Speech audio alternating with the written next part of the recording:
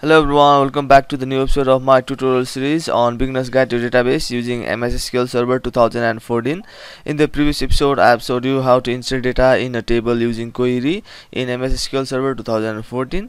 In this episode, I will show you how to update existing data in a table using query. So without further delay, let's move to our tutorial series.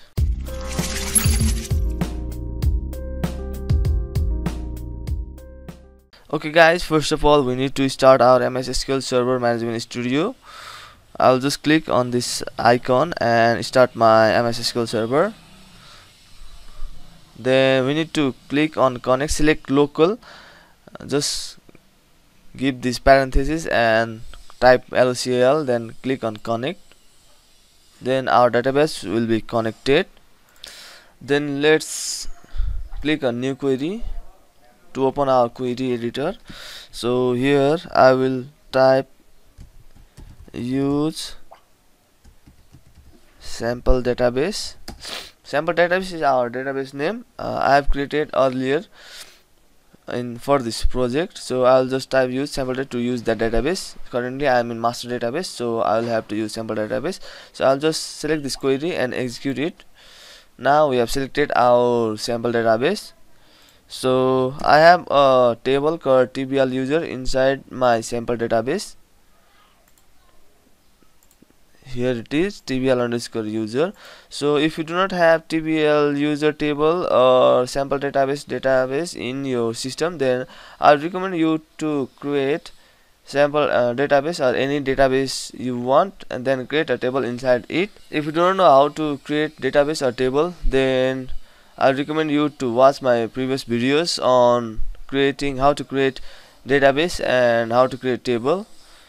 Now I'll just select my table, that is TBL underscore user, to see the data in my table. So this is the query to view all the columns and all the data in my table TBL user.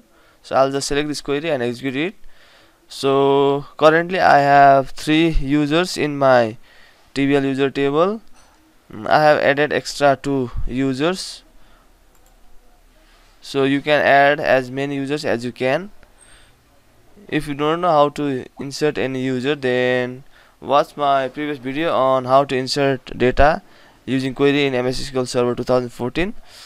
So now I will show you the query to update the data in an existing table.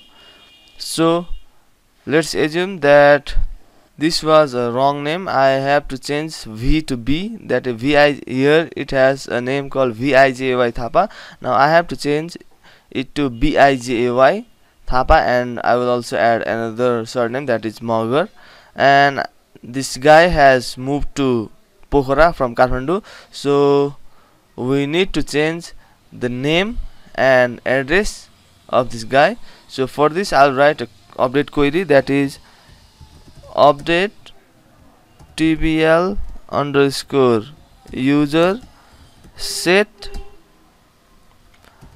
full underscore name is equals to BIJAY Thapa and Magar.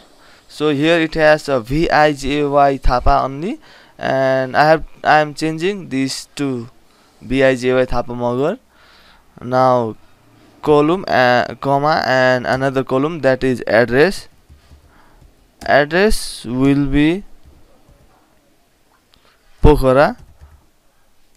So I am changing this guy's address from Kathmandu to Pokhara.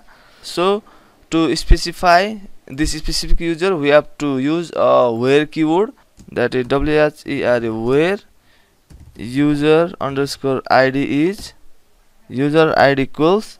So this we have to change the data of this user ID, so we will be using this user ID. So user ID equals 1. That's it guys. So just select the query and execute it. So 1 row is affected, that means we have successfully executed our query. Now let's see our data. So select query and execute it. So guys, we have successfully changed the name from VIJY Thapa to BJ Thapa Magar, and address from Kathmandu to Pokhara. So this is it guys, and this is the query to update the columns or data in your table. So this is it for today. In the next episode I will show you how to remove or delete data in your table using query in MS SQL Server 2014. So till then, see you soon. Bye bye.